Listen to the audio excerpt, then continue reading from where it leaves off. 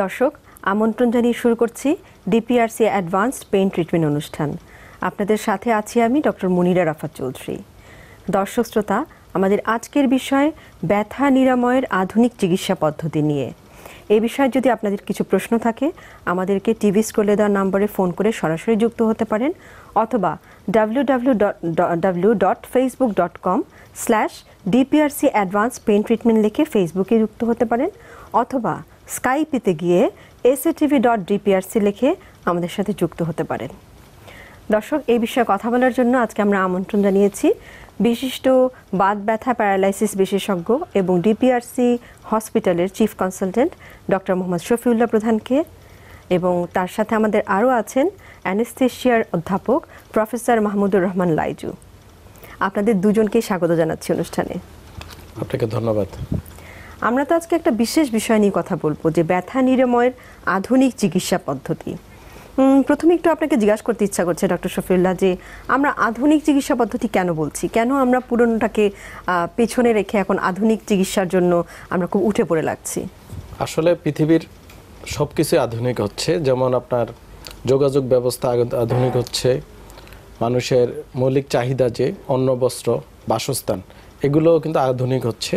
তদ্রুপ চিকিৎসা পদ্ধতিও কিন্তু আধুনিক হচ্ছে। আধুনিক বলতে আমরা এখানে বুঝাইতে চেয়েছি আমরা স্পেসিফিক চিকিৎসা দিতে এখন সক্ষম। তার মানে উদাহরণ দিন তো। এবং সেটা নিরাপদ।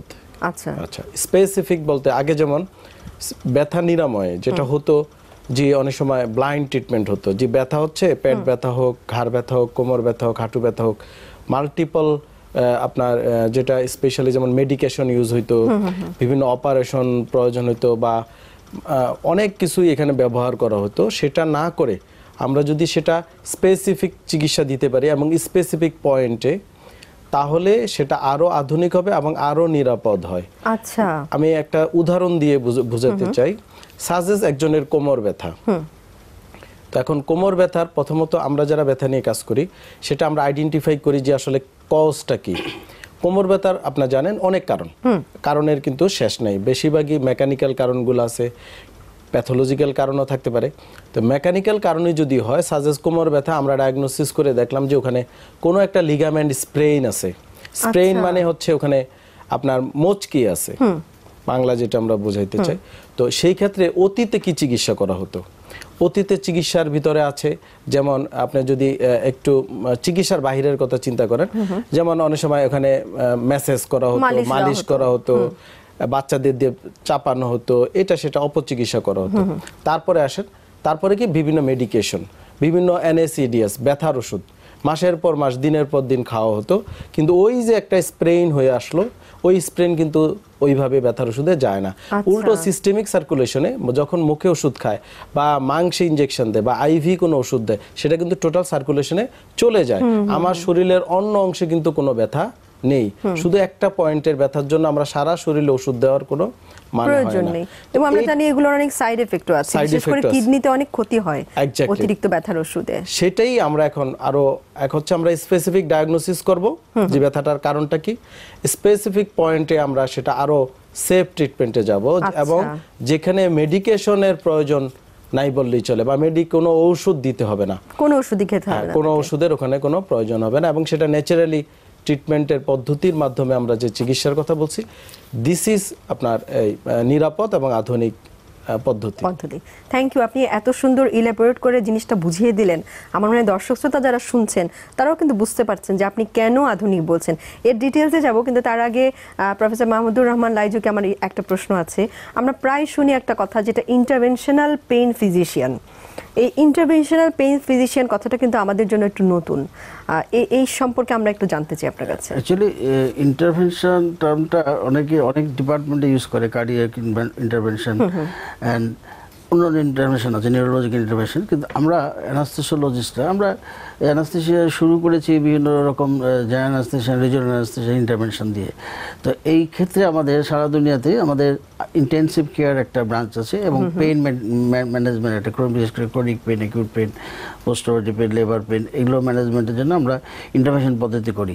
কারণ অ্যাকচুয়ালি যেসব পেইনগুলো ওষুধে কমবে না, ওষুধের অ্যাবিউজ হবে, সেসব পেনগুলোকে আমরা ইন্টারভেনশন পদ্ধতিতে। তার মানে আমরা নিডল কিছু হেল্প দরকার, যেমন সিয়াম গাইড দরকার, আলট্রাসোনো গাইড দিয়ে আমরা নিডল প্রিক করে না যে পেইন যে নার্ভ দ্বারা ক্যারি করছে সেই নার্ভের গোড়ায় আমরা লোকাল অ্যানেস্থেটিক দিয়ে অথবা লোকাল অ্যানেস্থেটিকের সাথে কিছু অন্য কোনো ওষুধ মিশিয়ে পেইনটা রিলিভ করি, এবং এটাই সারা দুনিয়াতেই পদ্ধতিতে চলছে।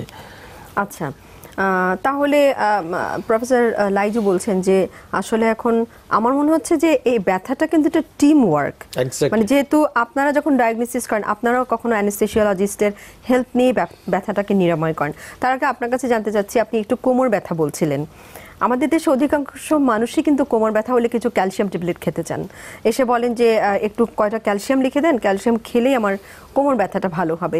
এটা কতটুকু যুক্তিযুক্ত? এটা কোনোভাবেই যুক্ত না প্রথমত, কারণ হচ্ছে এটা আপনি যেটা বলছেন, হ্যাঁ এটা এক প্রকারের একটা রিউমারের মতো অবস্থা আর কি, মানে এটা একটা মানুষের ভুল ধারণা, ভুল একটা ব্যাখ্যা দিয়ে আসছে, এটা দীর্ঘদিন চলে আসছে যে ব্যথা হলেই ক্যালসিয়াম খাচ্ছে। তো আমি একটু বুঝাই, যে রুগীগুলা এইটা করে আসছে তারা কিন্তু পরবর্তীতে আবার ডাক্তারের কাছে আসছে, ব্যথা বিশেষজ্ঞের কাছে যাচ্ছে, বা পেইন কমানোর জন্য পেইন কিলার খাচ্ছে। তো তার যদি ক্যালসিয়ামে এটা সমাধান হয়ে যেত তাহলে তো তার এই পরবর্তী এই চিকিৎসাগুলোর কোনো দরকার ছিল না, যে দরকার হলেই কেবল ক্যালসিয়াম কমে গিয়েছে।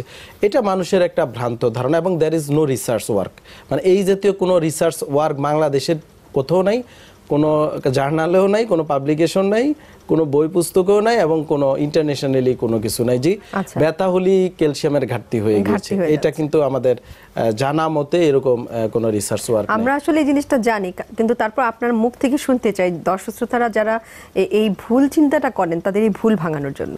অবশ্যই এটা মানুষের একটা ভ্রান্ত ধারণা, এবং শুধু এটা না, শুধু একটু ব্যথা বেদনা হলেই অনেকে বলে এই বাত রোগ হয়েছে, অনেকে বলে বাত জ্বর হয়েছে, মানে কিছু আপনার চিকিৎসা থিম মানুষের পারসেপশন নিজের ভিতরে আগে নিয়ে নিয়েছে, যারা ডাক্তার না হয়েও রুগীরা তারা নিজেরাই বুঝে ফেলে যে আমার ব্যথা মানেই বাত জ্বর হয়েছে, বা ব্যথা মানেই ক্যালসিয়ামের ঘাটতি, ব্যথা মানেই তার মানে বাত রোগ। তো এই জিনিসগুলো আসলে মানুষের আমাদের প্রচার করার দরকার, আমাদেরকে জানানো দরকার, সেমিনার সিম্পোজিয়াম মিডিয়ার মাধ্যমে কথা বলে মানুষকে বোঝানো যদি যায় তাহলে অনেকাংশে কিন্তু মানুষের এই থিম চেঞ্জ হয়ে যাবে, এবং একটা রোগী প্রপার ট্রিটমেন্ট পাবে, এবং সে যথাসময়ে চিকিৎসকের কাছে যাবে। আচ্ছা, আমরা একটু পিএলআইডিতে ফিরে আসি। আপনি তো বললেন যে মেকানিক্যাল ব্যাক পেইন যেটা পিএলআইডি সেটাই সবচেয়ে কমন, মানে আপনার দেখা যায় যে 90% রোগীদের এই সমস্যাটা। এই পিএলআইডি নিয়ে আমাদের কিছু বলেন, ইম্পর্টেন্ট কথা যেটা আমাদের দর্শক শ্রোতাদের খুব দরকার। অবশ্যই পিএলআইডি আমরা এখন যেটা বলবো, প্রথমত আমরা এই কেসগুলো যে পাই বেশিরভাগ কোমর ব্যথা পিএলআইডি কেস মধ্যবয়সী রোগী আমরা এখন পাচ্ছি। এটা হচ্ছে মধ্যবয়স বলতে হচ্ছে 30 থেকে আপ টু 55 ইয়ার্স, যেই এইজে মানুষ কাজ করবে, মানে আর্ন করবে, ইকোনমিক্যাল এজ, মানে সবচেয়ে যে সময় সক্ষম সে এই সময় এখন আমরা মেকানিক্যাল এই ডিস্ক প্রলাপসের রোগী বেশি পেয়ে থাকি। এবং এটা এভরি পেশাজীবী, মানে এটা এরকম নয় যে শুয়ে থাকে তার ক্ষেত্রে হবে না, আবার যে বেশি কাজ করে তার ক্ষেত্রে হবে না। আমাদের সাথে একজন দর্শক ওয়েট করছেন, একটু শুনে নেই তার কথা। হ্যালো দর্শক, কে বলছিলেন? জি, আসসালামু আলাইকুম। ওয়ালাইকুম আসসালাম। দর্শক আপনার নাম বলেন, বয়স উল্লেখ করে আপনি সমস্যা বলেন। আমি মোহাম্মদ আনোয়ারুল ইসলাম, টাঙ্গাইল থেকে। জি, তো আমি ডাক্তার সাহেবের কাছে একটু কথা। অবশ্যই ডাক্তার সাহেব শুনছেন, আপনি বলেন, প্রশ্ন করেন। জি, আসসালামু আলাইকুম। ওয়ালাইকুম আসসালাম। আমার এই হাঁটু থেকে আমার বয়স হচ্ছে 54। তো আমার হাঁটুর নিচ থেকে ওই গোড়ালির পর্যন্ত মাঝখানে যে মাসলটা আছে এই মাসলের মধ্যে অনেক পেইন করে, এবং বসলে মনে করেন শুয়ে থাকলে ওটা পা বাঁকা হয়ে আসে। তো অ্যাকচুয়ালি আমি তেমন কিছু করতে পারি না আর কি, মানে খুব প্রবলেম আছি। তো অনেক সময় ক্যালসিয়ামের ওষুধ দেয়, ক্যালসিয়াম ওষুধ খাই দিতে কিছু হয় না। আবার অনেক সময় ডাক্তার নেপ্রোসিন দেয়, নেপ্রোসিন দিলে নেপ্রোসিন খাই ব্যথাটা একটু কমে থাকে, এই অবস্থা আর কি। এখন যদি কিছু বলেন। এটা কি এক পায়ে হয় না দু পায়ে হয়? হ্যাঁ, দুই পায়েই হয়। আচ্ছা, আপনার কি মাঝে মাঝে কোমর ব্যথা হয় বা অতীতে হতো কখনো? হ্যাঁ, মাঝে মাঝে, ওইটা খুব র্যান্ডম না আর কি। তো মাঝে মাঝে হয় আর কি। আপনার পেশা কি, আপনি কি করেন? আমি একটা হাই স্কুলের হেড টিচার। আচ্ছা, ধন্যবাদ, আপনাকে উত্তর দিচ্ছি। আচ্ছা, উত্তর দেওয়ার আগে আমার একটা প্রশ্ন আছে। তিনি বলছেন হাঁটু ব্যথা, আপনি কেন কোমরের কথা জিজ্ঞাসা করছেন? অবশ্যই আপনি এর আগে যেটা বলছিলেন যে পিএলআইডি, এই পিএলআইডি রোগের উপসর্গ ওনার সাথে মিলে যাচ্ছে, এই জন্য আমি ওনাকে কোমরের কোশ্চেনটা জিজ্ঞেস করেছি যে কোমরে কোনো সমস্যা আছে তার মানে আমাদের হাঁটুর ব্যথার সাথে কোমরেরও একটা লিংক আছে। অবশ্যই লিংক আছে, যেহেতু নার্ভের লিংক আছে। এবং আরো মজার বিষয়, যেমন কয়েকদিন আগে এক রোগী এসে বলল, স্যার এটা কি সায়াটিকা বাত কিনা? তো আমি বললাম, আপনি এটা কোথা থেকে শুনলেন সায়াটিকা বাত? বলে এটা তো সবাই, আমার দাদা দাদি থেকে বাবা মা সবাই বলে সায়াটিকা বাত, পায়ের ব্যথাকে। তো আসলে এটা একটা টার্ম, ওল্ড টার্ম, যে আগে আমরা এটা সায়াটিকা বলতাম, এখন আমরা বলছি পিএলআইডি। ওনারও সেম, ওনার 2 কাপ মাসেলে হাঁটুর নিচের থেকে পেইন হয়, এটা বুঝেই যাচ্ছে কোমরের থেকে আসছে, এটা মোটামুটি ক্লিয়ার। তো আমার মনে হয় দর্শক, আপনার যে সমস্যা, একটা এমআরআই করতে হবে মেরুদণ্ডের। এমআরআই করলে সমস্যাটা খুব ক্লিয়ার হয়ে যাবে। দেন আমরা এই যে অ্যাডভান্স ট্রিটমেন্টের কথা বলছি, পদ্ধতি, যে আমরা যেমন রিহ্যাব, ফিজিও কথা বলছি, এখানে আমার পাশে আরেকজন ডাক্তারও আছে, উনিও অ্যাডভান্স পেইন ম্যানেজমেন্ট করে, অনেক সময় আমরা কম্বাইন্ড ট্রিটমেন্টও করি। তো এই ট্রিটমেন্ট করলে আশা করি এই সমস্যাটা চলে যাবে। আর আপনার যেহেতু প্রাথমিক পর্যায়ে আছে, আমার মনে হয় ডায়াগনোসিসটা কনফার্ম হলে অনেকাংশে আপনি বুঝতে পারবেন যে কি করতে হবে। যেমন অনেক সময় ওষুধ ছাড়া, উইদাউট অ্যাডভান্স কোনো পদ্ধতি ছাড়াও আপনি ভালো হয়ে যেতে পারেন। আপনার লাইফস্টাইল চেঞ্জ করতে হতে পারে, আপনার নিয়ম কানুন মেনে চলা, বসে থাকার নিয়ম কানুন। আপনি আমাদের প্রোগ্রামটা দেখেন, তাহলে অনেকাংশে বুঝতে পারবেন যে কি করতে হবে। প্রফেসর মাহমুদুর রহমান লাইজু, আপনাকে প্রশ্ন করতে চাচ্ছি যে কি কি ধরনের ব্যথার চিকিৎসা আপনি করে থাকেন? আমরা তো মাসকুলারস্কেলেটাল এগুলো ট্রিটমেন্ট করি, স্পাইনের ব্যথা, হাত পায়ে গিরায় ব্যথা। এছাড়াও আমরা যেটা স্পেসিফিক করি, যে cancer pen, neuropathic pen, labour pain, হ্যাঁ, অ্যান্ড পোস্ট অপারেটিভ পেন, এবং মোট কথা যাবতীয় সব ধরনের ব্যথা যেগুলো ইনট্যাক্টেবল এবং ভালো হচ্ছে না নর্মালি, হ্যাঁ, যেগুলো ওষুধে ভালো হচ্ছে না, ওষুধে ভালো হচ্ছে না, সেই রোগীগুলো আমাদের কাছে আসছে ভালোর জন্য। আমাদের সাথে একজন দর্শক আছে। হ্যালো দর্শক, কে বলছিলেন? জি, আসসালামু আলাইকুম। ওয়ালাইকুম আসসালাম, কে বলছেন বলেন? আমি হাবিবুর রহমান, নরসিংদী থেকে। আচ্ছা, আপনি বয়সটা উল্লেখ করে প্রশ্ন করেন। 55। হ্যাঁ, প্রশ্ন করেন আপনি। জি, হ্যালো। জি, প্রশ্ন করেন, আমরা শুনছি। ডাক্তার সাহেব শুনছেন? আমার ওই যে হাঁটু ব্যথা, বিশেষ করে শীতকাল আসলেই হাঁটু ব্যথা দেখা যায়। ডাইন হাঁটুটা, আমি কিছুক্ষণ বসা থাকলে পরে সহজে দাঁড়াইতে কষ্ট, এবং দাঁড়ানোর সময় মনে হয় যে হাঁটুর পিছনের রগগুলো আমাকে টান্দা ধরে রাখে। ডাক্তার দেখিয়েছিলেন? চলে গেলে একটু হালকা হয়ে যায়, তেমন টের পাওয়া যায়। আচ্ছা, আপনার এই হাঁটু ব্যথার জন্য ডাক্তার দেখিয়েছেন এ পর্যন্ত? না, আমি এমনি যে ডায়াবেটিস আছে, তো নরমাল সবসময় যে ডায়াবেটিসের চিকিৎসা করি। তো ওই ম্যাডামের সাথে কথা বললে উনি বলে যে এটা আপনার ডায়াবেটিস থাকলে পারলে এরকম হয়, এটাই বলে। আচ্ছা, আপনার এখন উঠবস করতে, হাঁটু ভেঙে বসে উঠতে বা সিঁড়ি বাইতে গেলে কি ব্যথা হয়? হ্যাঁ, সিঁড়ি বাওয়ার সময় খুব একটা না, তবে ওই যে কিছুক্ষণ বসে থাকলে ট্রেনে বা বাসে বা বাসায় পাই, তখন এই দাঁড়াইতে এই পিছনের রগগুলা কেমন মনে হয় যে টান্দা ধরে রাখে। আচ্ছা, ধন্যবাদ, আমি উত্তর দিচ্ছি। আমরা উত্তরটা শুনবো একটা ব্রেক থেকে ফিরে এসে। আচ্ছা, হাবিবুর রহমান একটু আমাদের সাথে ওয়েট করেন। দর্শক শ্রোতা, আমাদের সাথেই থাকবেন, আমরা বিরতি থেকে ফিরে এসে আবার উত্তরটা শুনছি।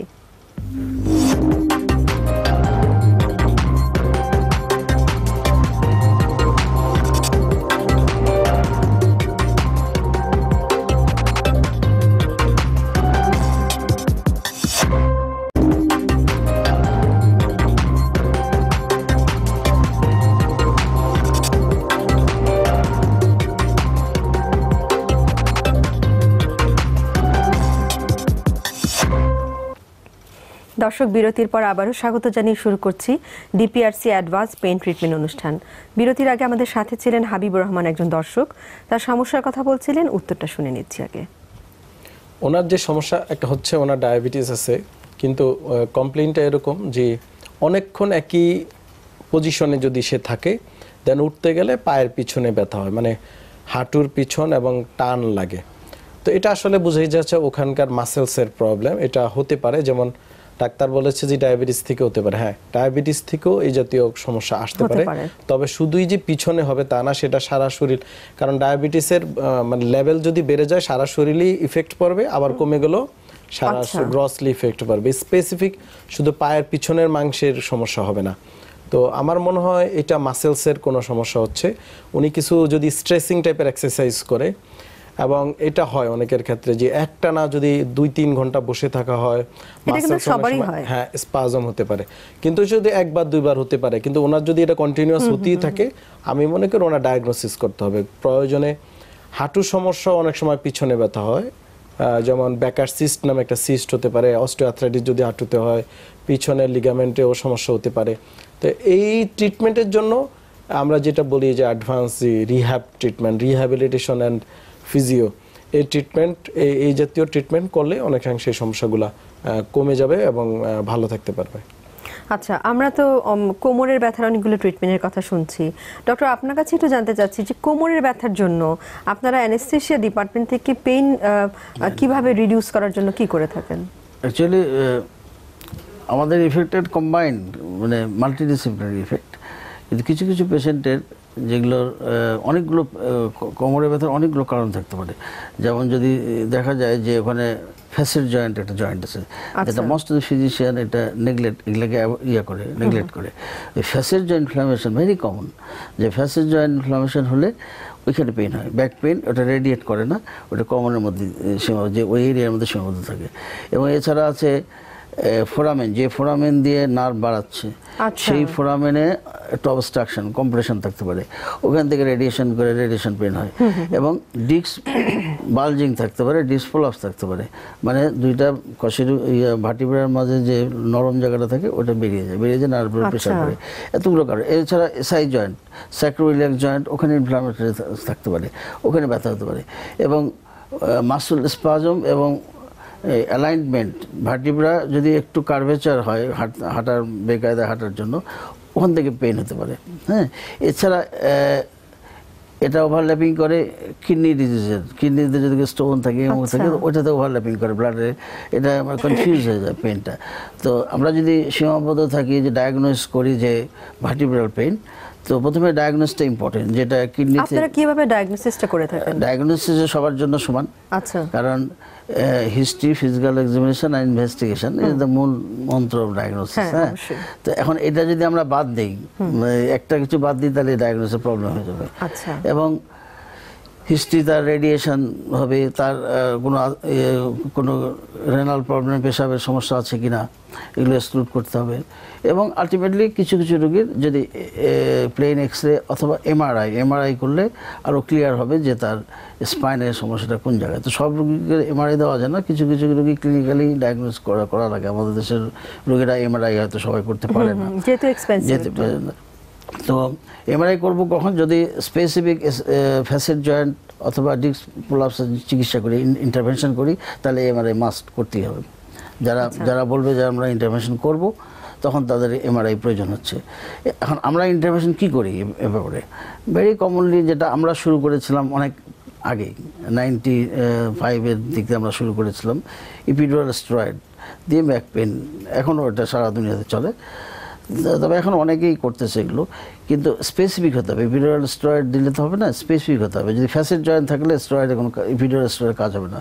এবং আমরা এখন যেটা করি যে নার্ভগুলো ফোরামেন দিয়ে বাড়াচ্ছে, এখন সিয়াম গাইড দিয়ে এক্সরে দিয়ে দেখে ওই ফোরামেনের মধ্যে আমরা স্টেরয়েড দিই, আমরা ডাইরেক্ট পিছন থেকে স্টেরয়েড দিই না। ওই ফোরামেনে দিলে মোর স্পেসিফিক হয়ে গেছে, মোর স্পেসিফিক। এবং ফ্যাসেট জয়েন্টে আমরা নার্ভ ব্লক করি, ফ্যাসেট জয়েন্ট ব্লক করি। হ্যাঁ, তো এই করে আমরা পেন রিলিফ করি। বা এসআই জয়েন্ট যদি প্রবলেম থাকে, স্যাক্রোইলিয়াক জয়েন্ট, ওই স্পেসিফিক জয়েন্টে আমরা দিই। এবং কিছু কিছু ক্ষেত্রে যখন ফেল ব্যাক থাকে, ফেল ব্যাক মানে হচ্ছে অপারেশন হয়েছে আগে কিন্তু পেইন কমে নেই, তার মানে রং টেকনিক অথবা কোনো জায়গায় জটলা বেঁধে পেইনটা কমে নেই। হ্যাঁ, সেসব ক্ষেত্রে আমরা ওই কিছু থেরাপি আছে, পোরোথেরাপি বা এই স্টেরয়েড দিয়ে এবং হায়ালুরোনিক দিয়ে আমরা ওয়াশ করে এই পেইনটা কমাই। আচ্ছা, এবং আরও কিছু ব্যাপার আছে যেগুলোর এক্সারসাইজ ওনারা বলবে। এক্সারসাইজ এগুলো তো কমন, এক্সারসাইজ থাকতেই হবে, তার সাথে ফিজিক্যাল এক্সারসাইজ, পজিশন, এগুলো না থাকলে কিন্তু যত আপনি ইন্টারভেনশন করেন আর যত ওষুধ দেন, লাভ নাই। তা আমরা একটা কম্বাইন এফেক্ট, আমরা এসব ইন্টারভেনশন করলে হয় কি, ওষুধের ব্যবহারটা কমে আসে, অপারেশনের রেটটা কমে আসে। এবং লেটেস্ট আমরা যেটা করি যে ওজন নিউক্লোরাইসিস, ডিস্ক প্রলাপসে যদি আমরা কন্টেইন ডিস্ক থাকে যে অ্যানুলার বাইরের লেয়ারটা নষ্ট হয়, তখন আমরা ওই ওজন O3 অক্সিজেন থেকে কনভার্ট করে ওজন তৈরি করে সেই ওজন আমরা ডিস্কের মধ্যে দিয়ে ডিস্কটা শিং করে প্রেশারটা করে যায়, মেকানিক্যাল। হ্যাঁ, আচ্ছা, আমাদের সাথে দর্শক শ্রোতা ফেসবুকে যুক্ত হয়েছেন, আমরা ফেসবুকে প্রশ্নটা নিচ্ছি, উত্তরটা শুনবো তারপর আপনার কাছে। মশিউর রহমান মিজি লিখেছেন যে আমার মা ও বাবার প্রায় একই সমস্যা, মাজা ব্যথা ও মাজার নিচে রানের উপরের অংশে পায়ে রগের মধ্যে টান খায়। আব্বা আম্মা দুইজনেরই ডায়াবেটিস আছে ও ভালো স্বাস্থ্য, বয়স 61 এবং 50। রাতে ঘুমালে সকালে ওঠার সময় বেশি রানে পায়ের রগে টান খায়। কয়েকবার বিভিন্ন ডাক্তার 2-3 বার থেরাপি দিয়েছি। আমার প্রশ্ন হলো রগে টান খায় ও মাজা ব্যথার জন্য কোন ডাক্তার দেখাবো? খুবই ভালো কথা বলেছে। আসলে হ্যাঁ, কিছুটা বাংলাদেশের মানুষ কোথায় যাবে এটা একটা কোশ্চেন, মানে কার কাছে যাবে এটা একটা সমস্যা হয়, অনেক সময় বুঝতে পারে না, যার কারণে দেখা যায় ডিলে হয়ে যায় ডায়াগনোসিস। ওনার মার এবং বাবার যেই ক্লিনিক্যালি উনি যে ফিচার বলছে, যে সমস্যা ডায়াবেটিস আছে, কোমর ব্যথা এবং পায়ের রগে টান খায়, এটা একেবারে 100% উনি একজন পিএলআইডি, দুজনই পিএলআইডি রোগী। ডিস্ক প্রলাপস যেটা আমরা বলছি, ডিস্ক প্রলাপসের রোগীরই এই জাতীয় ক্লিনিক্যাল ফিচার আছে। এখন আসেন এটা ট্রিটমেন্টের ক্ষেত্রে আমরা যেটা এখন যে আমি বলছি যে আমরা advance without medicine, without surgery আমরা অ্যাডভান্স পেইন ট্রিটমেন্ট করে থাকি, সেটা করা যেতে পারে। ইন্টারভেনশনাল যেমন এই জাতীয় চিকিৎসা করা যেতে পারে। কিন্তু রোগী যাবে কোথায়? রোগী এই জাতীয় জ্বর যে সকল ডাক্তাররা ব্যথা নিয়ে কাজ করে যে কোনো ডাক্তারের কাছে যেতে পারে। ডায়াগনোসিস একজন পেইন মেডিসিন স্পেশালিস্টও করতে পারে, একজন থেরাপি বিশেষজ্ঞ করতে পারে, একজন অর্থোপেডিক সার্জনও করতে পারে, নিউরোসার্জনও করতে পারে, নিউরোলজিস্টও করতে পারে, অথবা একজন মেডিসিন স্পেশালিস্টও করতে পারে। এবং স্পেশালাইজেশন মানে এখন কিন্তু আপনার ওয়ার্ল্ডে আপনার শুধু হাতেরই স্পেশালাইজেশন আছে, যেই লোক যে ডাক্তার হাত নিয়ে কাজ করবে সে পা নিয়ে কাজ করবে না, আবার যে বুক নিয়ে কাজ করবে সে পেট নিয়ে কাজ করবে না। তো স্পেশালাইজেশন মানে তার আসলে পেইন ক্লিনিকে যাওয়া উচিত। এক্স্যাক্টলি। এবং কারণ পেইন ক্লিনিকে যেমন আপনিও থাকেন উনিও থাকেন, দুজন মিলে আপনারা টিম ওয়ার্কটা করেন। অবশ্যই এটাই আমরা বলি পেইন ক্লিনিকে যাওয়া উচিত। পেইন ক্লিনিক, এবং এই কনসেপ্ট আরো আপডেট হচ্ছে, আমরা এখন বলি রিহ্যাব টিম, রিহ্যাবিলিটেশনের ভিতরে সব মাল্টিডিসিপ্লিনারি ডাক্তার থাকবে এখানে, শুধু ডাক্তার না, তাদের সাথে। আচ্ছা, এই যে আপনি সব সময় রিহ্যাব বলেন, হ্যাঁ এটা তো আমরা বুঝতে পারলাম, আমাদের দর্শকদের একটু ক্লিয়ার করে বলেন যে রিহ্যাবটা আসলে কেন এত জরুরি? অবশ্যই জরুরি। প্রথমত যুগের চাহিদা এখন, মানে রিহ্যাবিলিটেশন আমি আজকে বলছি আর 10 বছর পর, পুনর্বাসন যেটা বাংলায় আমরা বলি, এক্স্যাক্টলি আমি আজকে হয়তো এখন বলছি বা আরো 5 বছর ধরে বলে আসছি, আর 10 বছর পর আমাকে আর বলতে হবে না, সবাই বলবে। কারণটা হচ্ছে এটা একটা যুগের চাহিদা। রিহ্যাব কেন বলি, যেমন ওনার এই যে লাস্ট ফেসবুকে যে প্রশ্ন করেছে, ওনার বাবা মা ডায়াবেটিসের রোগী, কোমর ব্যথা থেকে পায়ের রগে টান লাগে। এই যে পায়ের রগে টান লাগার কারণে ওনার বাবা মার কি হচ্ছে? প্রথমত পেইন হচ্ছে, তার লাইফ স্টাইলে চেঞ্জ হচ্ছে, মানে সে কিন্তু স্বাভাবিক জীবনযাপন করতে পারে না। যদি সে মুসলমান হয়ে থাকে শুনবেন দুজনই নামাজ পড়তে অসুবিধা হচ্ছে, মানে তার প্রেয়ারে সমস্যা হচ্ছে, খাওয়া দাওয়ায় সমস্যা হচ্ছে, বাথরুমে সমস্যা হচ্ছে, চলাফেরায় সমস্যা হচ্ছে, মানে তার দৈনন্দিন লাইফস্টাইলে সমস্যা হচ্ছে, টোটাল লাইফ স্টাইলে সমস্যা হচ্ছে। এখন আমরা রিহ্যাব বলতে এখানে বোঝাই তার এই যে লাইফস্টাইল চেঞ্জ হলো, ব্যথা বেদনা থেকে তার লিমিটেশন আসলো, কষ্ট পাচ্ছে, এই টোটাল ওভারঅল। শুধু গেলে আমি পেইন কমিয়ে দিলাম তা না, পেইন কমিয়ে দিলে পেইনটা আবারও আসতে পারে। তাকে এই জিনিসটাকে কেন হয়েছে এবং তাকে ট্রিটমেন্টের পাশাপাশি তার যে স্পেসিফিক লস হয়েছে অ্যাক্টিভিটি, সে যে হাঁটতে পারতো না বা সে যে ঠিকমতো নামাজ পড়তে অসুবিধা হইতো, সেই নামাজ পড়াটাকে আবার রিগেইন করা, স্বাভাবিক জীবনে ফিরে আনা, পুনরায় তাকে আবার আগের অবস্থানে ফিরে আনা। This is rehabilitation. কারণ আমাদের ডে বাই ডে আমাদের কিন্তু রাষ্ট্রীয়ভাবে আমাদের কমিউনিকেবল ডিজিজ প্রায় কন্ট্রোলের ভিতরে। আমাদের কিন্তু বাংলাদেশে কিন্তু খারাপ কোনো কমিউনিকেবল রোগ নাই বললেই চলে। ডিপথেরিয়া বলেন, পোলিও বলেন, অ্যানাদার এইডস বলেন, এগুলো প্রায় এগুলোই কন্ট্রোলের ভিতরে, গভর্নমেন্ট পুরা নিয়ন্ত্রণে রেখেছে। কিন্তু non communicable disease day by day বাড়ছেই। Diabetes জনিত শারীরিক অক্ষমতা, ব্যথা বেদনা, বয়সজনিত, সিনিয়র সিটিজেনের সংখ্যা বাড়ছে, কাজের থেকে হচ্ছে, ইনজুরি হচ্ছে, রোড অ্যাক্সিডেন্ট, এটা ধরে রাখতে পারবে না, হঠাৎ করে যে কোনো অ্যাক্সিডেন্ট হতে পারে, স্পোর্টস ইনজুরি হচ্ছে। এই সকল রোগী কিন্তু আপনার রিহ্যাবিলিটেশন প্রয়োজন, এবং এটা মূল মন্ত্রই হবে রিহ্যাবিলিটেশন। আমরা রিহ্যাবিলিটেশন ব্যথা নিরাময় একটা অংশ মাত্র, রিহ্যাব একটা বিশাল সাবজেক্ট। এখানে সবাই থাকবে, এখানে লাইজু ভাইয়েরও থাকবে, আমিও থাকবো, আপনিও থাকবেন, সবাই মিলি একটা টিম রিহ্যাব করতে হবে। আমাদের সাথে একজন দর্শক আছে। হ্যালো দর্শক, কে বলছিলেন? হ্যালো, আসসালামু আলাইকুম। ওয়ালাইকুম আসসালাম, কে বলছেন দর্শক? আমি রিতা বলছি, চট্টগ্রাম থেকে। আচ্ছা মিতা, যার ব্যাপারে কথা বলতে চাচ্ছেন বয়সটা উল্লেখ করে প্রশ্ন করেন। জি, আমি আসলে আমার বাবার ব্যাপারে কথা বলতে চাচ্ছি। আমার বাবার বয়স হচ্ছে 50+। তো উনার বেসিক্যালি 2 সপ্তাহ আগে থেকে প্রবলেমটা, হঠাৎ করে কোমরে ব্যথা বলছিল প্রায় সপ্তাহখানি। হঠাৎ করে নামাজ পড়তে গিয়ে উনার পায়ের যে পাতাটা আছে ওটা পড়ে গেছে, মানে পায়ে কোনো ধরনের জোর পাচ্ছে না, পাটা অপস হয়ে গিয়েছে এবং ঝিমঝিম করছে। তো সেক্ষেত্রে ডক্টর দেখানো হয়েছে, উনি বলল যে ইমিডিয়েটলি এমআরআই করতে হবে। তো এমআরআই করানো হয়েছে। সেক্ষেত্রে উনি বলছে যে L5 এ প্রবলেম আছে। দ্যাট মিনস উনি যেটা বললো, ডক্টর যেটা বললো সেটা হচ্ছে কোমরের যে হাড্ডি আছে, হাড্ডির ভেতরে রক্তটা নাকি চাপা পড়ে গেছে, এটা বললো আর কি ডক্টর। তো উনি কিছু ওষুধ দিয়েছেন, ওষুধ খেয়েও আসলে তেমন কোনো ইমপ্রুভমেন্ট পাওয়া যাচ্ছে না। ব্যথাটা বেসিক্যালি 3 সপ্তাহ ধরে চলছে আর কি, এবং হাঁটাচলা করতে পারছে না, পা সম্পূর্ণ অপস এবং পায়ের পাতা পড়ে গিয়েছে। সেক্ষেত্রে এখন কি করা যেতে পারে? জি ধন্যবাদ, বুঝেই যাচ্ছে ক্লিয়ার রোগী, মানে এই যে রোগীরা অনেক কিছু ক্লিয়ার বলতে পারে, এটাই ইম্পর্টেন্ট। এখানে বুঝেই যাচ্ছে উনি ওনার বাবা সম্পর্কে যে ডাটাটা আমাদেরকে দিল, ক্লিয়ার একটা কনসেপ্ট, এবং এমআরআই করে কনফার্ম L5S1 এ ডিস্কের সমস্যা। এখন আসেন ট্রিটমেন্টের ক্ষেত্রে। এখন যে রোগীর অবস্থা, রোগী কিন্তু ব্যথা তো আছে কিন্তু অবশ বলছে, পা অবশ এবং ফুট ড্রপ, পায়ের পাতা পড়ে গিয়েছে। যদি পায়ের পাতা পড়ে যায়, ফুট ড্রপ হয়ে যায়, প্রস্রাব পায়খানা ইনকন্টিনেন্সি হয়, ইমিডিয়েট আর্জেন্ট সার্জারি, এটা হচ্ছে ফার্স্ট কথা। আচ্ছা, সার্জারি করতেই হবে, কিন্তু যতদিন সার্জারি না হচ্ছে ততদিন ওনার এই যে ফুট ড্রপের কারণে পাটা কিন্তু ফুট ড্রপ থেকে সেকেন্ডারি কমপ্লিকেশন অ্যারাইজ করবে, যে আস্তে আস্তে কাফ হ্যামস্ট্রিং মাসেল টাইট হয়ে যাবে। কারণ যদি ট্রিটমেন্টে না যায়, রিহ্যাবিলিটেশনে না যায়, সার্জারি রিহ্যাবিলিটেশনের একটা অংশ মাত্র।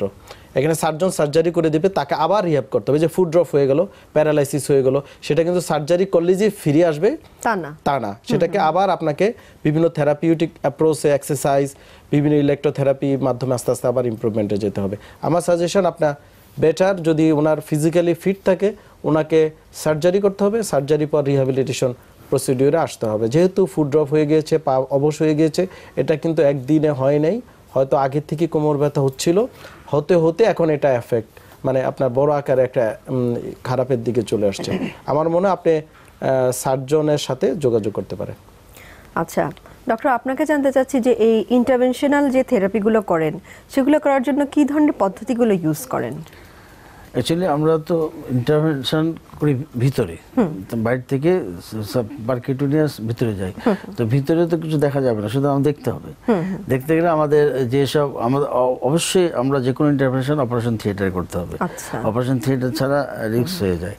তো রিস্ক মানে সেফ থাকা ভালো, মনিটর থাকে সেখানে, অ্যানেস্থেসিয়ার ওষুধপত্র থাকে, এবং আমরা যখন ইন্টারভেনশন করবো তার মানে রোগীকে অজ্ঞান করবো না। ইন্টারভেনশন করার সময় আমাদের আইদার এক্সরে দরকার, সিয়াম বলে এটাকে, সিয়াম এক্সরে দিয়ে আমরা দেখে নিডলের পয়েন্টটা কোন জায়গায় গেল, পিন পয়েন্টে গেল কিনা, তারপর ডাই দিয়ে কনফার্ম করে আমরা করব। অথবা লেটেস্ট যেটা হচ্ছে আল্ট্রাসোনো গাইডেড, আল্ট্রাসোনো দিয়ে আমরা দেখে অ্যাকচুয়ালি নিডলের পজিশনটা বোঝা যায়। আল্ট্রাসোনোর আর সুবিধা যে আমাদের রেডিয়েশনটা লাগতেছে না, হ্যাঁ, এবং একটু ইকোনমিক হয়। তো আল্ট্রাসোনো থেকে আমরা পেটের ভিতরে, ইভেন আমরা যে pancreatitis, chronic pancreatitis, upper abdominal cancer, pain, এই জিনিসগুলো আল্ট্রাসোনো দিয়ে দেখে যে কোন নার্ভ, সিলিয়াক প্লেক্সাস আমরা ব্লক করি। আমার একটা ভিডিও ফুটেজ ছিল, আনফর্চুনেটলি এটা ওপেন করা যাচ্ছে না। তো নিডিল অ্যান্টেরিয়র অ্যাবডোমেন দিয়ে, পেট দিয়ে নিডিল ঢুকাই দিয়ে ওই দিয়ে ওই আল্ট্রাসোনো দেখে একদম সিলিয়াক প্লেক্সাসের আশেপাশে যখন যাবে তখন ডাই দিয়ে ওখানে আমরা সাম কেমিক্যাল সাবস্টেন্স দিয়ে, অ্যাবসোলিউট অ্যালকোহল বা ফেনল বা স্টেরয়েড দিয়ে আমরা পেন রিলিফ করি। For prolong time pain relief থাকে, কারণ আমরা জানি যে ওই chronic pancreatitis cancer pen very difficult to manage. অবশ্যই আমরা জানি যে ক্যান্সারের পেন সাংঘাতিক, তো ওগুলো আমরা ওই ডিস্ট্রাকটিভ পদ্ধতিতে ম্যানেজ করে থাকেন। আমরা শুনবো আপনার কাছে আরো অনেক, কিন্তু একটা বিরতি থেকে ফিরে এসে। দর্শক শ্রোতা, যাচ্ছি একটা বিজ্ঞাপন বিরতিতে। আশা করি ততক্ষণ পর্যন্ত আমাদের সাথেই থাকবেন।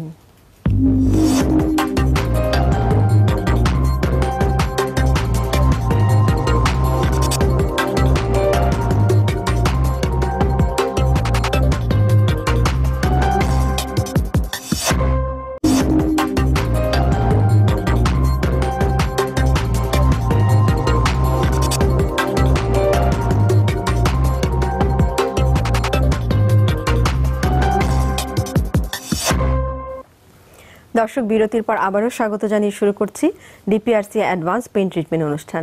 আমরা ব্যথা নিয়ে অনেক নতুন প্রযুক্তির কথা শুনছি, চলুন আরও কিছু শুনবো। ডাক্তার লাইজু, আপনি যে কথাটা আমাদের আসলে ইনিশিয়ালি প্রথমে বলেছিলেন যে একটা খুব সুন্দর ইতিহাস নিলে একটা রোগীর কাছ থেকে আমাদের কিন্তু অনেক রোগ সম্পর্কেই তার ক্লিয়ার, খুব মানে ডায়াগনোসিসটা খুব ক্লিয়ার হয়ে যায়। সেক্ষেত্রে আপনার কাছে প্রশ্ন যে আপনাদের কাছে যখন পেশেন্ট আসে দীর্ঘদিনের ব্যথা নিয়ে, তারা কিন্তু অনেক রকম কথা বলেন, তাদের কাছে অনেক ফাইল হয়ে যায়, অনেক ওষুধ খান, সেক্ষেত্রে আপনারা কি এই তাদের কাছ থেকে তথ্যগুলো জানতে কোনো অসুবিধা হয় কি?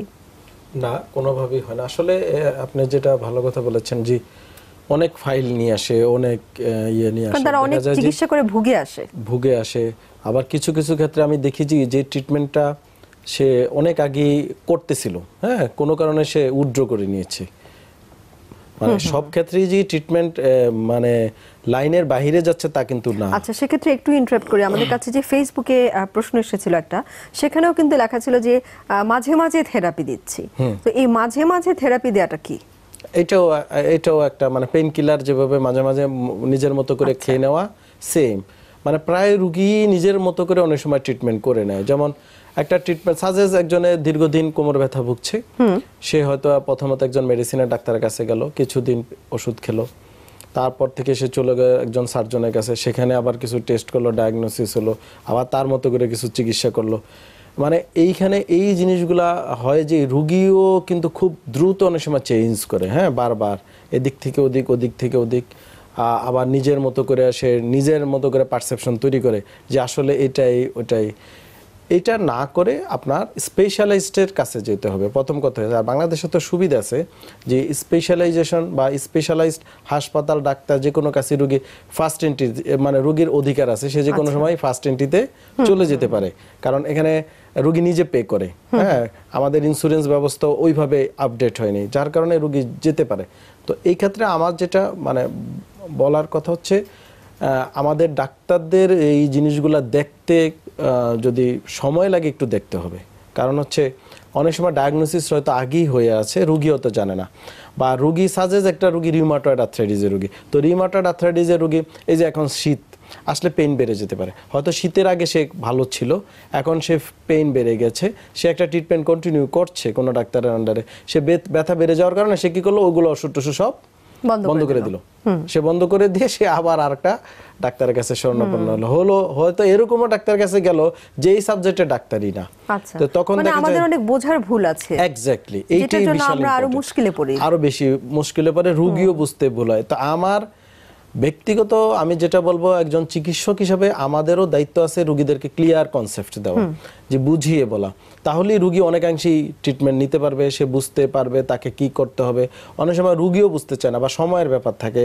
তো এই জিনিসগুলো আসলে ডাক্তার রুগীর রিলেশনশিপ প্লাস এই যে বুঝে শোনা, এগুলো যদি কনফিডেন্সটা গ্রো করা তাকে, কারণ হচ্ছে সারাদিন তো ডাক্তার রুগীর পিছনে থাকবে না, কারণ আমাদেরকে এক একজনকে অনেক রুগী দেখতে হয়, রুগী নিজের মতো করে চলে যায়। সে যদি দেখা গেলো আমি ঘাড় ব্যথা রুগী ট্রিটমেন্ট দিলাম, সে ভালো হয়ে গেল, কিন্তু যে কারণে তার ঘাড় ব্যথা হচ্ছিল আমি যদি তাকে বুঝিয়ে না বলি, সে যে 2টো বালিশ ব্যবহার করে 5 বছর ধরে, যার কারণে ঘাড়ের সমস্যা হয়েছে, এখন তাকে যদি ওই বালিশ ব্যবহার থেকে বিরত না করতে পারি, হয়তো আমি বুঝিয়ে বললাম, সে করলো না, সে গিয়ে অভ্যস্ত, সে ওই 2টা বালিশ ছাড়া সে শুতে পারে না। এই জিনিসটাকে আমাদের অ্যাড্রেস করতে হবে, তাকে আবার বোঝানো, যদি তাকে না পারি তার ফ্যামিলির মেম্বার আছে তাদেরকে ইনভলভ করা। ট্রিটমেন্ট শুধু কেবল ডাক্তাররাই দিবে তা কিন্তু না, ট্রিটমেন্ট দিস ইজ বারবারই রিহ্যাবের কনসেপ্ট চলে আসে। ট্রিটমেন্ট ফ্যামিলি মেম্বারও জড়িত হবে, ফ্যামিলির সদস্য থাকবে, তার সোসাইটি থাকবে, মানে সমাজ এখানে জড়িত হবে। একজন পঙ্গু মানুষ যে হুইল চেয়ারে চলে, সে হুইল চেয়ারে চলতে গেলে তার রাস্তায় যেতে হতে পারে, মাঠে যেতে হতে পারে, সব জায়গায় যেতে হবে। এখন সমাজ যদি তাকে বলে এই যে পঙ্গু রাস্তায় আসছে, তাহলে কিন্তু সে আর দ্বিতীয় দিন রাস্তায় যাবে না। তো ট্রিটমেন্ট কিন্তু সবাইকে ইনভলভ হইতে হবে, আমার সমাজকেও এখানে ইনভলভ হইতে হবে। প্রফেসর লাইজু, আপনাকে একটু প্রশ্ন করতে চাচ্ছি। আপনি অনেক ধরনের ব্যথা নিয়ে কথা বলেছেন এবং একবার বলে ফেলেছিলেন লেবার পেইন নিয়ে। আমরা কিন্তু জানি, আমি একজন গাইনোকোলজিস্ট, সেই জন্য বলছি যে সারা বিশ্বে আমরা জানি মা হতে গেলে ব্যথা হবেই, কিন্তু আপনি বলছেন যে এই লেবার পেইনটাকেও মিনিমাইজ করা যায় বা রিডিউস করা যায়। অবশ্য আমরা এটা জানি যে সারা বিশ্বেই এখন লেবার পেইনের জন্য অনেক রকম প্রোটোকল আছে, সেক্ষেত্রে আপনারা কি করে থাকেন? আচ্ছা, ভেরি ইন্টারেস্টিং, এবং আমি এইসব ব্যাপারে স্পেশালি ইন্টারেস্টেড যে লেবার পেন অ্যাকচুয়ালি আমাদের দেশে তো লেবারের পেশেন্ট কমে আসছে আস্তে আস্তে, কিন্তু সারা দুনিয়াতে কিন্তু লেবার পেনটাকে খুব গুরুত্ব দেওয়া হয় এবং অপশন দেওয়া হয় যে আপনি পেন ফ্রি করবেন না পেন, এবং এই প্রসঙ্গে অনেকগুলো সোসাইটি তৈরি হয়ে গেছে সেই 1956 থেকে সোসাইটি, আমেরিকান সোসাইটি, এবং ওদের মধ্যে ইনভলভ আছে anaesthesiologist, obstetrician and neonatologist involve এবং নার্স। এবং দেখা গেছে যে এই বিভিন্ন পদ্ধতি বেরিয়েছিল পেন ব্যথা কমানোর, এবং this is the legal. FDA এটা অ্যাপ্রুভ করেছে যে পেন রিলিফ করতে হবে যদি পেশেন্ট চায়, যদি তার যদি ডিমান্ড থাকে। এবং পেন রিলিফের যে বিভিন্ন পদ্ধতিকে বিভিন্ন সময় অ্যাপ্রুভ করেছে, মাঝে কিছু ওষুধ, কিছু যে অ্যান্টোনেক্স জাতীয় একটা জিনিস ছিল যে অক্সিজেন নাইট্রাস অক্সিজেন মিক্সড, তো এটাও কিন্তু অ্যাবসলিউট হয়ে গেছে ডিউ টু পলিউশন। কিন্তু এখন মডার্নের যে স্ট্যান্ডার্ড টেকনিক সেটা হচ্ছে ইপিডুরালে আগে যে টেকনিকে একটা সবার মধ্যে একটা ভুল ধারণা আছে, হ্যাঁ, যে এটা দিলে বাচ্চা খারাপ হবে, মা খারাপ হবে, কিন্তু ব্যাপারটা তা না। বাচ্চার পদ্ধতি আলাদা, এটার পদ্ধতি আলাদা।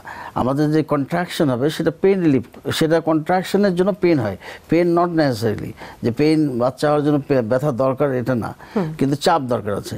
কিন্তু আমরা যদি এমন পদ্ধতি করি যে চাপ থাকবে কিন্তু ব্যথা থাকবে না, তো এই ক্ষেত্রে দেখা যাচ্ছে যে চাপ হবে কিন্তু পেন হবে না, নর্মাল, বরঞ্চ প্রগ্রেস আরও ভালো হবে। তো এই ক্ষেত্রে আমরা যেটা ইউজ করি যে epidural is the gold standard. ইপিডুরালের মধ্যে আমরা যে ড্রাগ ইউজ করি, যেসব ড্রাগ বাচ্চার মায়ের ক্ষতি করবে না, যে সাইড এফেক্ট না, আমরা অ্যানাস্থেসিয়াতে যে অ্যানাস্থেসিয়া ডোজ ইউজ করি সেটা কনসেন্ট্রেটেড। আমরা ওই 1 ml ড্রাগকে যদি 8 ml পানি দিয়ে ডাইলিউট করে দিই তাহলে পেশেন্ট ব্যথা থাকবে না কিন্তু হাঁটবে, কোনো রকম মাসুলের ইন্টারভেনশন হবে না। তো সেক্ষেত্রে আমার এক্সপিরিয়েন্স বলে যে নর্মাল ডেলিভারি হবে উইথ ফুল বাচ্চার যে সব রকম সুস্থতা, এটা সুস্থতা থাকবে, মা সুস্থ থাকবে, কোনো রকম প্রেশার কমবে না, 100% মানে সুন্দরভাবেই তার প্রগ্রেস হবে, বাচ্চারও কোনো সমস্যা হবে না, কিন্তু তার ব্যথা মুক্ত একটা ডেলিভারি, নরমাল ডেলিভারি হবে। বিশেষ করে যাদের এক্সারশন, ওবিস, হার্ট ডিজিজ আছে, এদের জন্য আরো ভালো। ডায়াবেটিক আছে, তাদের জন্য সিম্প্যাথেটিক স্টিমুলেশন হচ্ছে না, তার মানে তার ডায়াবেটিক বাড়বে না, প্রেশার বাড়বে না, নরমাল ডেলিভারি যদি চায় তো করতে পারবে। আমরা আশা করব আমাদের দেশে এটার অনেক প্রচলন হোক, এবং অনেক মাই যারা আসলে নর্মাল ডেলিভারি ভয়ই করছে না ব্যথার, তারা অন্তত আরও আগ্রহী হবে যে ব্যথামুক্ত নর্মাল ডেলিভারি আমাদের দেশেই সম্ভব। ফেসবুকে আমাদের প্রশ্ন আছে, ইরিনা খান রায়হান করেছেন, আসসালামু আলাইকুম, আমি চট্টগ্রাম থেকে বলছি। আমার প্রশ্ন হচ্ছে, আমার আম্মা গত কিছুদিন আগে বাথরুমে পা পিছলে পড়েছিল, বয়স 45, এখন 2 থাইয়ের মাঝখানটায় খুব ব্যথা হচ্ছে, গরম পানির হট ব্যাগের হিট দিলে সাময়িক উপশম হয়। ডাক্তার ডাইক্লোফেন সাপোজিটরি দিয়েছেন, দিলে কয়েক ঘন্টা ভালো বোধ হয়, কিন্তু এরপরে আবার পেইন হয়। এই মুহূর্তে আমি কি পরীক্ষা করতে পারি জানাবেন? এবং ওনার ব্যথাও আছে, বাত ব্যথাও আছে, পুরো শরীরে পাস হয়, বিশেষ করে যে জায়গায় ওই স্থানটায় বেশি ব্যথা করে, এর চিকিৎসা কি জানাবেন?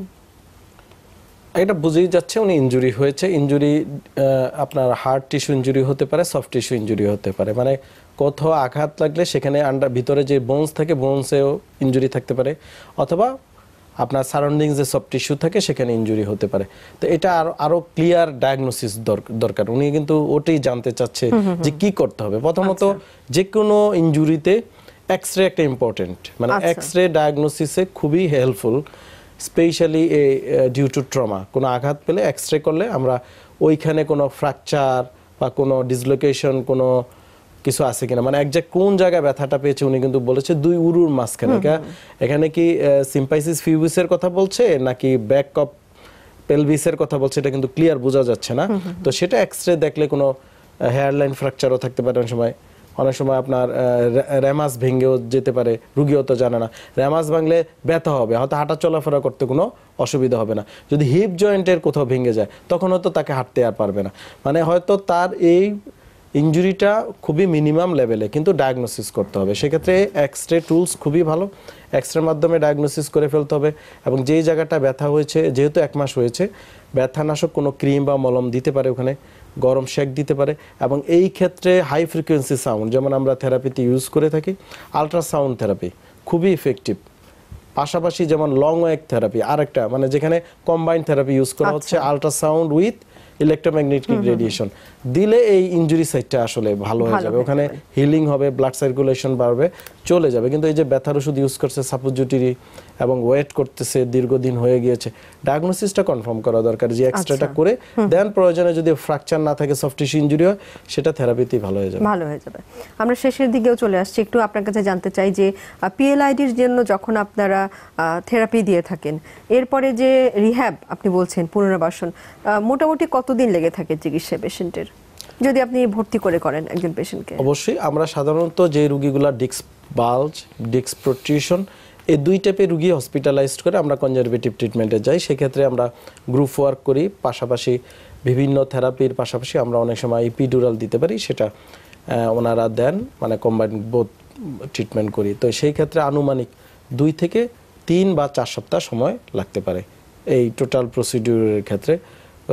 এবং আমরা এখানে শুধু যে ব্যথা কমিয়ে ফেলা তা না, ব্যথা কমানোর পাশাপাশি রুগীকে যে তার যে ডিস্ক বরাবর সমস্যা হলো, সাজেস L4, 5, L5, S1 বা ঘাড়ে সি যে কোনো লেভেলে হলো, ওইখানের মাসেলস চারপাশে যে মাংসপেশি থাকে, লিগামেন্ট থাকে, এবং যদি তার অ্যালাইনমেন্ট যেটা হচ্ছে স্ট্রাকচারাল কোনো সমস্যা থাকে, এগুলোকে আমরা পাশাপাশি স্ট্রেনথেন করি, কারেকশন করি, এবং রুগীকে এডুকেশন দেই হাউ টু সিট, কিভাবে বসবে, কিভাবে সে তার যে কাজ করে, সে যে পেশা করে, সে যদি একজন ড্রাইভার হয় সে ড্রাইভিং সিটে কিভাবে বসবে, কত সময় বসবে, শোয়ার সময় উঠবে কিভাবে, শুইবে কিভাবে, বিছানা কেমন হবে, বালিশ কেমন হবে, সামনে কিছু কাজ করার সময় যে ভুলগুলো সে অতীতে করে আসছে, এই এডুকেশনগুলো আমরা এর ভিতরে তাকে দিয়ে থাকি।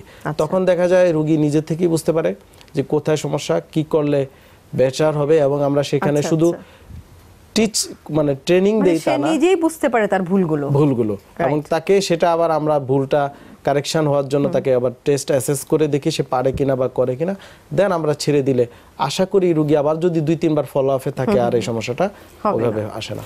আচ্ছা, আপনার কাছে জানতে চাচ্ছি প্রফেসর লাইজু যে যখন পিএলআইডির কোনো পেশেন্ট ওনার রিহ্যাব করেন, আপনারা তার পাশাপাশি পেইন কিভাবে ম্যানেজ করেন? আমরা খুব একেবারে সংক্ষেপে শুনবো। আচ্ছা, ওনারা তো চেষ্টা করেছেন মোটামুটি তার 50% পেন রিলিফস, তারপরেও কিছু জিনিস থেকে যায়। নার্ভের যে কম্প্রেশনটা, এই কম্প্রেশন রিলিফ হয় না। যে আমি আগেই বলেছি যে কতগুলো জিনিসের, যেমন facet joint very important. Facet জয়েন্টে যদি কোনো ইনফ্লামেটরি থাকে, কোনো ইঞ্জুরির জন্য থাকে, সেই পেনটা সহজে কমতে চায় না, ওষুধে কমতে চায় না। হ্যাঁ, আর একটা জিনিস যেটা বলেছি যে নার্ভ যেখান থেকে বাড়াচ্ছে, যে ফোরামেন দিয়ে, সেই ফোরামে যদি কোনো যখন কম্প্রেশন থাকে তো ওখানেও ব্যথা কমতে চায় না, রেডিয়েশন থাকতে থাকে। সেক্ষেত্রে আমরা স্টেরয়েড অ্যান্টি ইনফ্লামেটরির কাজ করে আমরা ট্রান্সফোরামেনাল এপিডুরাল দিতে পারি। ট্রান্সফোরামেনাল স্টেরয়েড দিলে ওটা অবশ্য গাইড লাগবে, সিয়াম গাইড লাগবে। সিয়াম গাইড দিয়ে সিয়াম এক্সরে দিয়ে দেখে ফোরামেনের মধ্যে যদি আমরা অল্প পরিমাণে স্টেরয়েড দিই বা বিভিন্ন ফোরামেনে 2-3টা ফোরামেনের উপর নিচে দিলে আমাদের পেনটা রিলিফ হয়। আর ডিস্ক প্রলাপসের জন্য যদি কন্টিনিউয়াস ডিস্ক হয়, আগে বলেছি কন্টিনিউয়াস ডিস্ক যদি হয়, তাহলে আমরা ওজোন থেরাপি দিলে ভালো কাজ করে। ওজোন এখন লেটেস্ট একটা টেকনিক হয়েছে যে অক্সিজেন থেকে, সিম্পল অক্সিজেন থেকে কনভার্টার আছে, ওজোন গ্যাস কনভার্টার। এই ওজোন এখন বিভিন্ন অনেক দেশে ব্যবহার হচ্ছে, তো আমরাও করি। এই ওজোন যদি ডিস্কের মধ্যে দেওয়া হয় তো ওজনটা সিঙ্ক করবে, এই ডিস্কটা সিঙ্ক করবে এবং প্রেশার নার্ভের উপর কমবে। আপনাকে অসংখ্য ধন্যবাদ, এবং আপনাকেও ধন্যবাদ। আমরা খুব সুন্দরভাবে এবং ডিটেলস আমার মনে হয় যে এই ব্যথা নিয়ে কথাগুলো শুনলাম। আপনাদের দুজনকেই ধন্যবাদ দিয়ে আজকের মতো শেষ করছি। দর্শক শ্রোতা, এই অনুষ্ঠানটি পুনঃপ্রচার হবে বৃহস্পতিবার রাত 2টায়। আপনারা সবাই ভালো থাকুন, সুস্থ থাকুন, ব্যথামুক্ত জীবনযাপন করুন, সেই কামনায় শেষ করছি।